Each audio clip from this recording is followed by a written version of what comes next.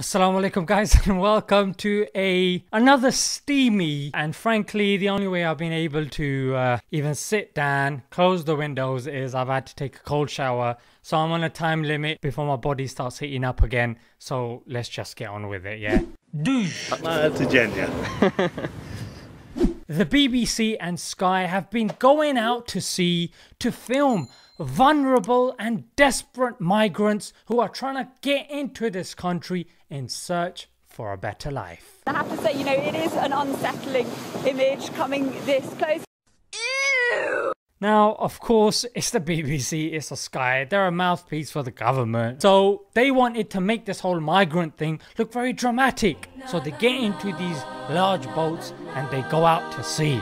But it ended up looking tasteless and like a really crappy reality show with a David Attenborough wannabe. Okay. Here you can see the spineless reporters looking for a pro-government story to distract the masses from the things that actually matter. Now, as the media went there with their oversized boats and loads of space, they were reporting how these little inflatable dinghies were overcrowded and they were possibly even sinking. We have seen them actually trying to get water out of the boat. They're doing that at the moment. They're using a plastic container just to try to bail out the boat. But did that ring an ounce of humanity in the rocks that these people call their hearts? Okay.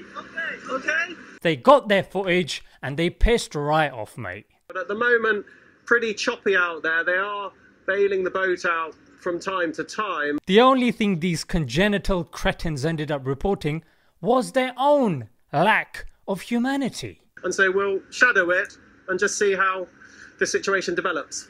Let's get one thing straight, yeah? Were it not for your own sanctions and the fact that you're selling weapons to the leaders that you call tyrannical, and not to mention bombing other countries and destroying their homes, naturally those very people would not have to come to your country then, you self-righteous ignoramuses.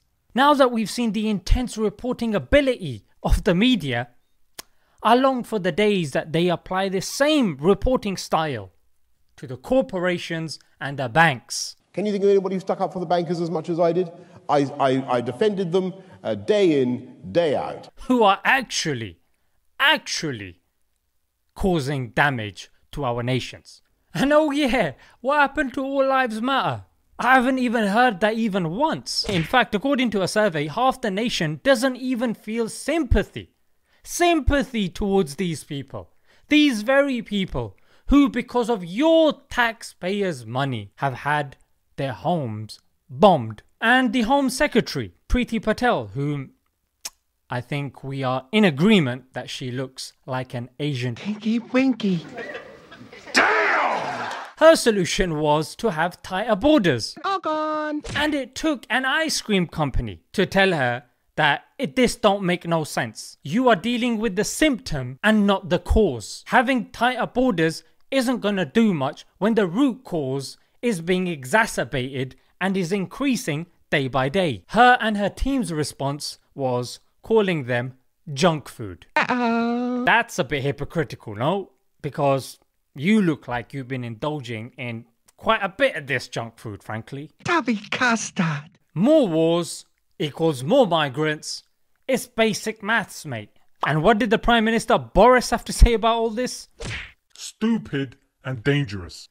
Two words which I think perfectly describe his response to COVID and Islamophobia, and not to mention his American counterpart, Mr. Donald Trump, who claims that World War II ended in around 1917 or something. LOL. May Allah have mercy on the people who have had their houses bombed and their lives destroyed, their loved ones killed. May Allah grant them sabr, and may Allah assist them in what they are going through. Ameen. And may Allah not make us hard-hearted just because we seem to be living in these countries in luxury and we don't know how it feels to be crossing a channel on, let's face it, an inflated balloon. That's literally what it is, yeah? They are fighting life and limb to get to this country and we are here, and it's very easy for us to look down and judge them. But if you were in that position, you'd think very differently. Yeah, we've got migrants like Einstein. Yeah, nobody talks about him being a migrant coming here and, you know, giving us the theory of relativity and helping us understand, you know, time and space and all that sort of stuff. Damn you, Einstein. I know this video isn't going to be monetized standard. You know what I'm saying? That's why I went a bit raucous. If you guys survived till the end, you know what to do. Hit the like. Don't forget to subscribe. Drop me a comment telling me how awesome I am. You know how it is. Alright guys, until next time. Are you alright? Okay? Okay? Legend has it he's still asking if they're okay from his big boat while they sink. You okay? Okay? Then these two got together, Okay? Okay? but sadly they A great success! Assalamu alaikum.